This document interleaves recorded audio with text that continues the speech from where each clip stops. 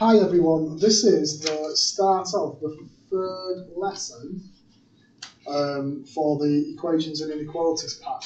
Now the pack last year started lesson 3 on another point, which is down here. So the second video will start saying, hello, this is the start of the third lesson. Well, it was last year, but now it isn't this year, so sorry about that. So I didn't want to re-record this other bit because it takes long. So I thought if I just record this bit and add it in at the start, you can survive with that, hopefully. Right, so it says an inequality means a mathematical statement. So you know about that. R is real numbers, you know about that. The funny looking E, I think it's epsilon, belongs to. So we need to use the squiggly brackets and an E and like an R or something like that. So it says like square brackets we can use if it's less than or equal to or greater than or equal to, because you go right up to it and slam into it. Whereas a rounded brackets, it's like, oh, we don't quite get there. Let's have a look at this one there.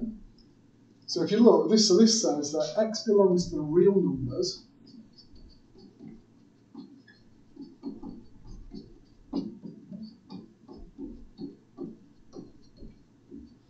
Such that it lies between -1 and 4, including -1 and 4. So the other way to write it would be square bracket with a -1 for square bracket. Whereas this other one on the right of it would be square bracket for -3 and then a normal bracket for the 1. So you can see the difference there, can't you? Right, so then we get to draw it. So remember from school, if it's got the equals on, we include it, so it's a coloured in dot. So this one would be a coloured in dot for the -3, but then if it isn't, it's an open dot. There we go. So then we've got some more down here. So the interval 1, 5, so that would be 1 is less than x is less than 5, but really, why have we done that for? Donkey. It should really have, if I'm being really picky about it, it should really say, sorry everyone, curly brackets, x belongs to the real numbers, such that with curly bracket on the end. I want me to do a curly bracket on the end.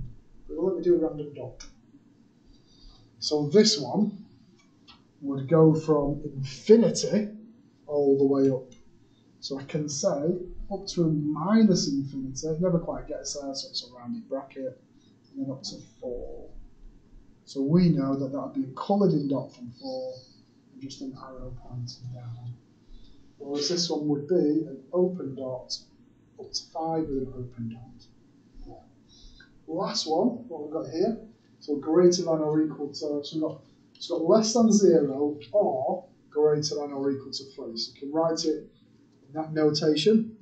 So I've got less than 0 and greater than or equal to 3. There we go. That's not too much of a heartbreak, is it really? We've done stuff like that at school. Right, let's do this next little bit then, and then that would be the new bit added in.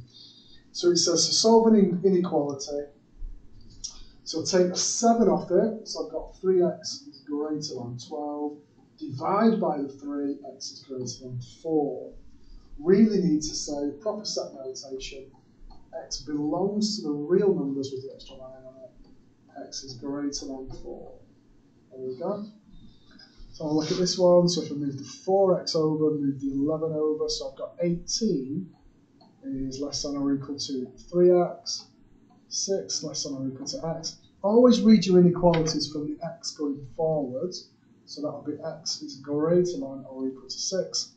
And then if we do the wraparound with the set notation, that x belongs to the reals such that x is greater than or equal to 6. Let's hope I don't make a mistake. Yep, I'm okay with that. It's all good. Right, so let's have a look at this one. So with these, you read them as two inequalities, one going that way, so that's a 5x minus 9 greater than or equal to -4, and then one going this way. 5x minus 9 less than or equal to 11. So I'm going to add the 9 to both of them. So what's that going to be? That's going to be a 5. That's going to be a 20. Divide through by the 5. And then club it back together, because that's bigger than 1, well, including 1, and that's less than 4.